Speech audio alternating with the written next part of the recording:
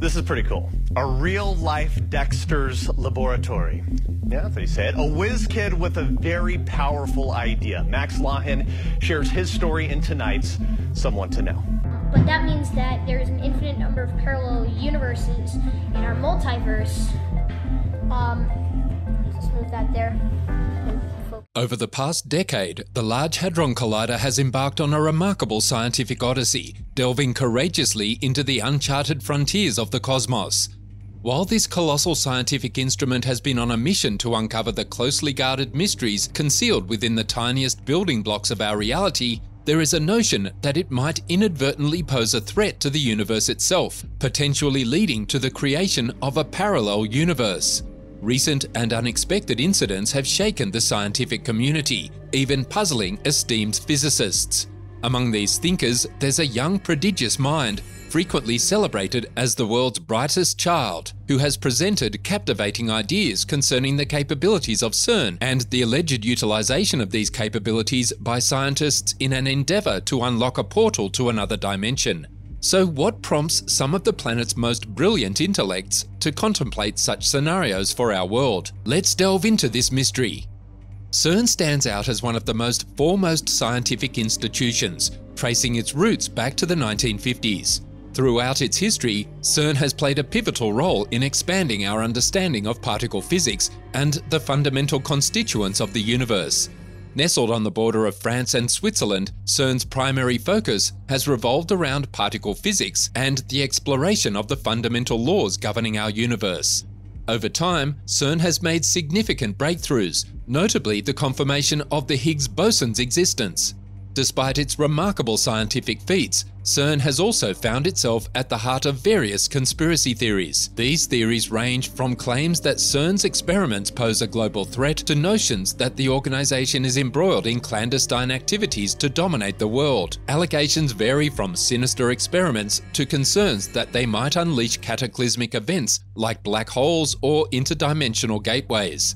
Max Lawhan, a child prodigy, has further fueled these conspiracy theories with his controversial statements. Now, rewinding a bit to the previous July, physicists unveiled the existence of 3 unconventional particles, previously unknown in the realm of science. This groundbreaking discovery was made possible by the utilization of the world's most massive circular assembly of superconducting magnets, better known as the Large Hadron Collider. Despite prior anticipation and even predictions hinting at a possible portal on this date, the revelation of these 3 new subatomic particles didn't quite align with these fantastical expectations. Even back when the grand plans for the Large Hadron Collider were being sketched, a cloud of concern and speculation loomed over it.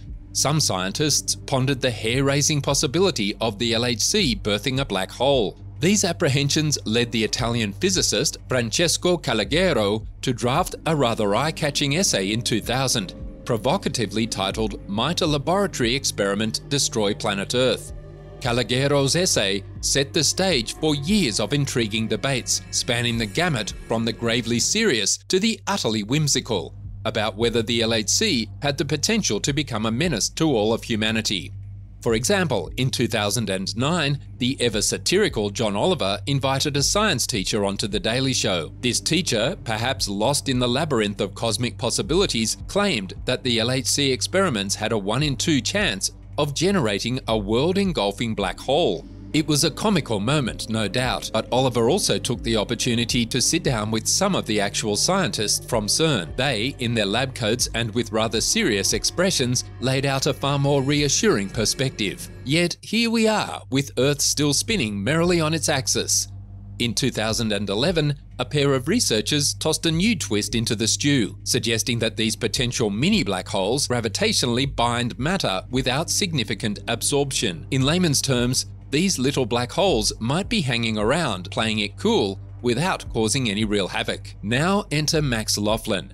This young prodigy wasn't content with the status quo regarding the LHC, so he decided to ruffle some feathers and set the alarm bells blaring in the scientific community across the globe. Max initially wowed the world with his profound insights into the intricate workings of our universe and how we humans navigate the ever-unfolding cosmic drama. But his latest perspective isn't your average evening news.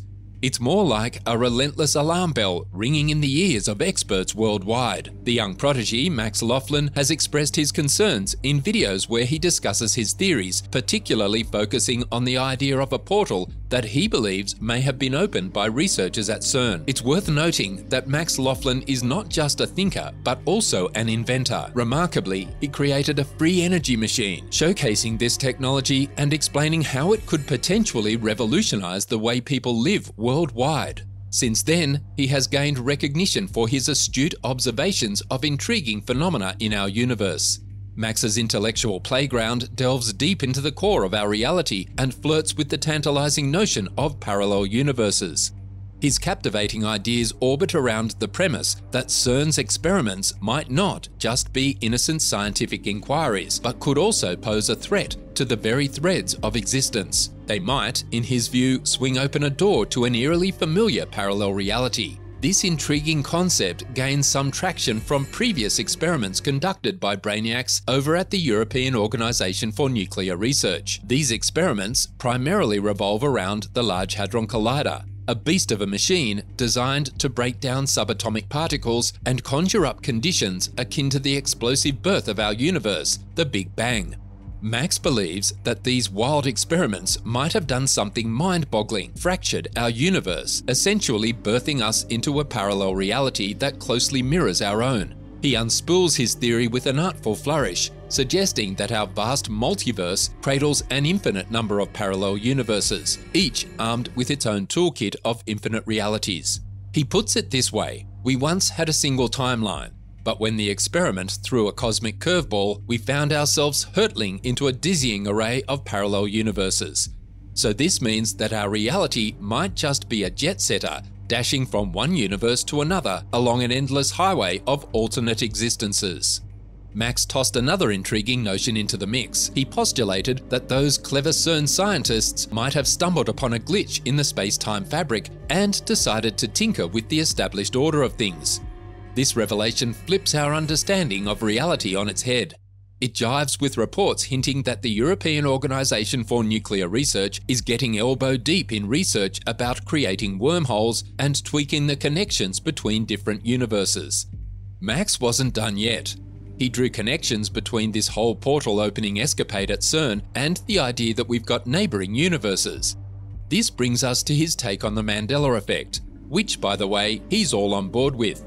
The Mandela effect is when a bunch of people distinctly remember an event happening, except, surprise, it didn't. The Mandela effect, which Fiona Broome coined in 2009, neatly fits into Max's theory in this situation. She set up a website to collect stories of this phenomenon, where people had detailed memories of Nelson Mandela dying in the 1980s, even though he passed away in 2013. Oddly enough, many people had similar recollections of his death, complete with television coverage and a touching speech by his widow. This collective quirk is what's known as the Mandela effect, and it adds weight to Max's notion that we're currently living in an alternative nook of our universe. That's not all regarding CERN.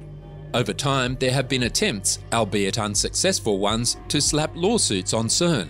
These legal jousts were due to nagging worries about the public's well-being, indicating a simmering unease about the potential side effects of toying around with this groundbreaking tech. So what's got everyone's feathers ruffled? Well, the main worries come down to two things: mini black holes, like we chatted about before, and something called strange matter. The mini black hole concern is kind of straightforward. One of the LHC's missions is to whip up these tiny black holes that could spill the beans on the universe's origins by snooping around the Big Bang. At first glance, it might sound a tad alarming to folks without science degrees. Now for the weird part: strange matter. The concern here is that the high-energy experiments at the LHC could birth strangelets, which are like little blobs of strange matter. These unusual entities could potentially mess with regular stuff here on Earth. But hold up, strange matter is just a concept right now, a theoretical idea. Nobody's actually seen this stuff out in space where particles are getting all crazy and mingling. Should we be genuinely worried about catastrophic events stemming from the Large Hadron Collider? Throughout the years, both real-life concerns and fictional tales have stoked fears about the LHC. For instance, Dan Brown's 2000 novel Angels and Demons wove a story around CERN where the Illuminati sought to pilfer antimatter to potentially harm the Pope. More recently, the Netflix series Stranger Things delved into the idea that our relentless pursuit of knowledge and power might unleash malevolent forces from another dimension. But it's vital to understand that these are purely fictional narratives, and many of the theories circulating online fall into the same category.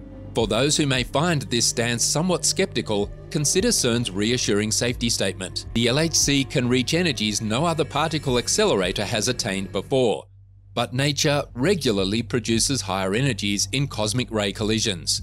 Whatever the LHC does, nature has already done it many times throughout the Earth's existence and the existence of other celestial bodies. In essence, if there were any substantial risks tied to the LHC, they likely would have emerged by now. We'd love to hear your thoughts on this matter in the comments section below. And if you enjoyed this video, please remember to subscribe for more engaging content. Thanks for tuning in.